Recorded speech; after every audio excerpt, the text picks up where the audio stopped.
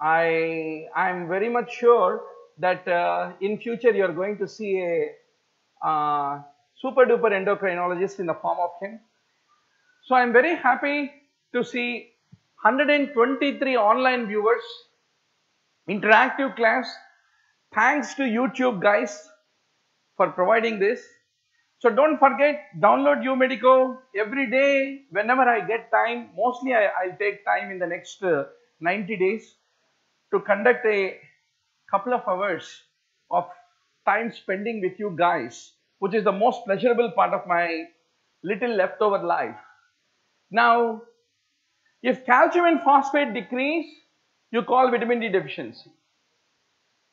But if the calcium and phosphate are in different directions, think about parathormone. If you have a high calcium and a low phosphate, then you have primary hyperparathyroidism. If you have a low calcium and a high phosphate, you will think of primary hypoparathyroidism. That's what you have to ultimately remember. That's good. Now, what are the diseases which are because of the problems in oxidation? Cancers, Alzheimer's, coronary artery disease and hemolytic anemia. These are all the important oxidation defect associated situations is what you need to basically remember. So every Sunday you take a mock test.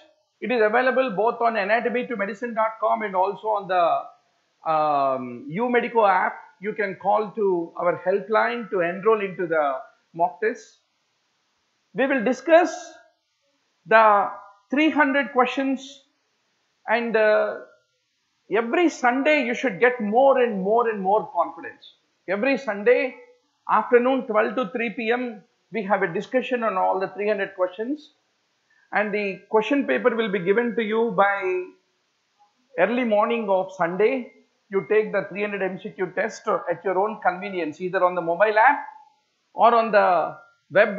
I prefer you to take on the mobile app the mock test, and 12 to 3 we will have a discussion and try to understand where you are really going wrong. Automatically, if you take it on the mobile app, we can also give you a artificial intelligence based recommendations on what topics you need to improve quickly in the next leftover days for you to get your scores drastically high. Remember one thing, doctor. NEET PG preparation has nothing to do with intelligence. I have seen very mediocre academic students getting wonderful ranks. Very hardworking guys, very God-fearing guys getting clean bowls in the NEET PG. Both the things are possible. Then what you need to remember the story is, it is like that Olympic athlete, the first African black athlete, I could not recall his name, I think one of you can type it. There was no trainer for him when Adolf Hitler conducted the first Olympics. Everyone were thinking this black fellow should lose and Germans only should win. But his long jump is longer than anybody else, twice that of the white man. But the only mistake he was doing is, every time he is jumping, he is touching the line. One more time he does that, he will lose the opportunity. And one German friend comes and says, please don't touch that line while you are jumping. Winning and losing in NEET PG also is like touching that line.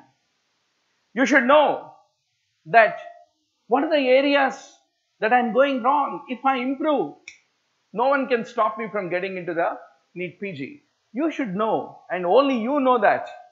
And the UMedico app will help you to discover that in a personalized way. Now, vitamin K, what are you going to remember? 2, 7, 9, 10. The wonder numbers, don't forget, factors which are dependent on vitamin K. And protein C, protein S. What is the paradox? Protein C, protein S are antithrombotic, whereas 2, 7, 9, 10 are prothrombotic. Both of them are dependent on the vitamin K. So that is the reason you have to be very careful. Why do you give warfarin? Warfarin is anti-vitamin K. What is the purpose of giving warfarin? You are expecting it to be anticoagulant, because if you kill that vitamin K, all vitamin K dependent clotting factors 2, 7, 9, 10 also will decrease, so that the clotting is prevented. That is the whole idea. But unfortunately, anti-clotting factors protein C, protein S are also dependent on vitamin K.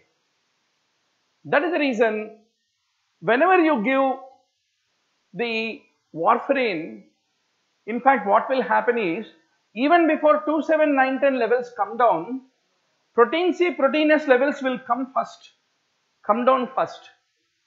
And these antithrombotic factors, when they decrease, what will happen? There is more prothrombotic state that will happen. That is the reason. What is the principle? Whenever you start the acetrom, the warfarin, you should be very sure the first 3 days you should also combine heparin along with the warfarin. Otherwise, you are making protein C, protein S, which are the antithrombotic factors, to fall down first, and that will further promote the thrombotic tendency. Small vessels going to the skin become clotted, and that lead to warfarin induced skin necrosis as a side effect of the warfarin. If you don't combine heparin with the warfarin in the first 72 hours, is what you have to basically remember. So vitamin K is made by the gut flora. What are all the vitamins which are gut flora dependent for their production? Vitamin K, biotin, folate and pantothenic acid. They are also the ones which are dependent on gut flora. Now let us talk a bit about heparin. Every entrance you go, there are 600 high yield topics, doctor. Around 30-35 topics in every subject. Medicine there are about 60-70 topics.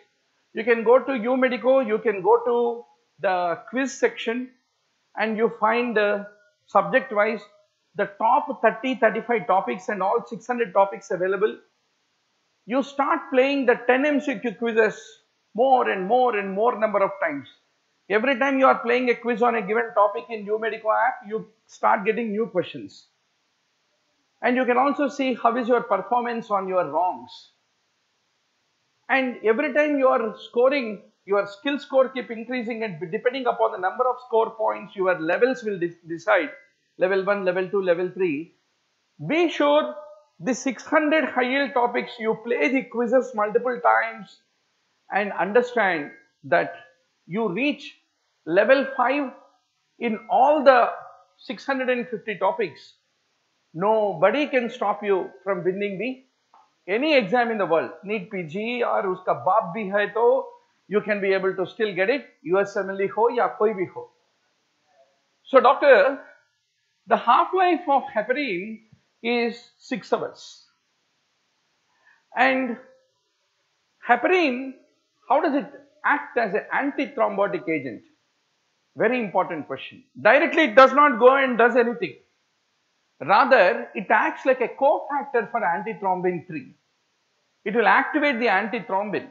And antithrombin, you can see here, antithrombin is the one which is activated by the heparin.